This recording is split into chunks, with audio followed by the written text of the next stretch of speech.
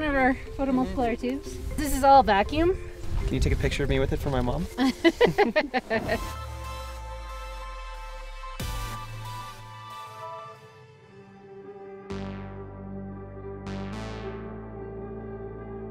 Near the top of a mountain in rural Mexico sits an unconventional telescope looking at the highest energy light from outer space.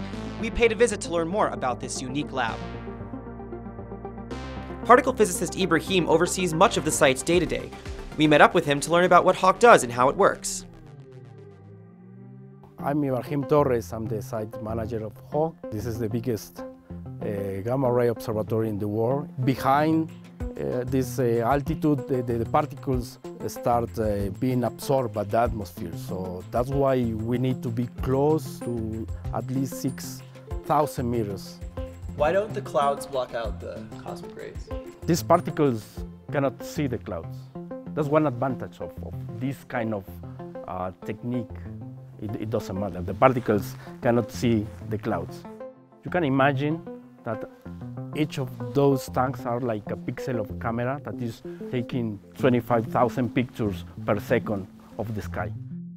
The HAWC Gamma Ray Observatory turns the idea of a telescope completely on its head. HAWC records the highest energy particles and light from outer space, called cosmic and gamma rays. These rays could come from supernovas, galaxies with bright centers, or other crazy cosmic phenomena. The cosmic rays first hit the atmosphere, which sets off a chain reaction and turns them into a shower of lighter particles with less energy. Each tank contains nothing more than liquid water. The particles are traveling at nearly light speed through the atmosphere, but the speed of light in water is only around 3/4 the speed of light in space. So, when they hit the water, they create a cone-shaped flash of ultraviolet light. It's basically a sonic boom, but for light instead of sound. Sensors at the bottom of the tank can see the resulting flash and turn it into a signal for a computer. HAWC can determine what the cosmic ray was made out of, its energy, and where it came from by measuring flashes and combinations of flashes through the tanks. Alberto and Brenda have worked on HAWC since the beginning. They both were instrumental in getting the laboratory off the ground from its conception over a decade ago until now. It kind of grew out of a project that we had at Los Alamos National Lab. So we had all these ideas how to make a better detector, which involved going to higher altitude.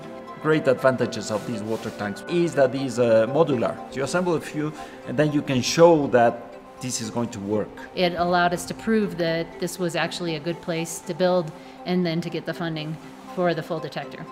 Brenda took us to the field beside the experiment, which is dotted with new, smaller water tanks currently being added as part of an upgrade. There, we watched scientists install one of these tubes. So this is one of our photomultiplier tubes. It converts the photon to an electron. We're just now getting it operational. Awesome.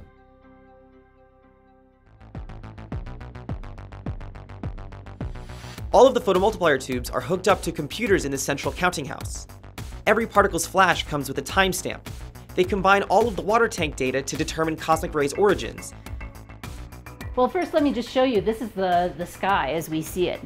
With our detector, we can see a wide field of view. This is an animation that shows how our detector gets hit. The dots showing up, those are signals in our detector. So we can tell precisely where they actually come from. Which is awesome. Brenda showed me the computers that combine all of the signals from all of HAWC's tanks. This results in the data that scientists can actually use.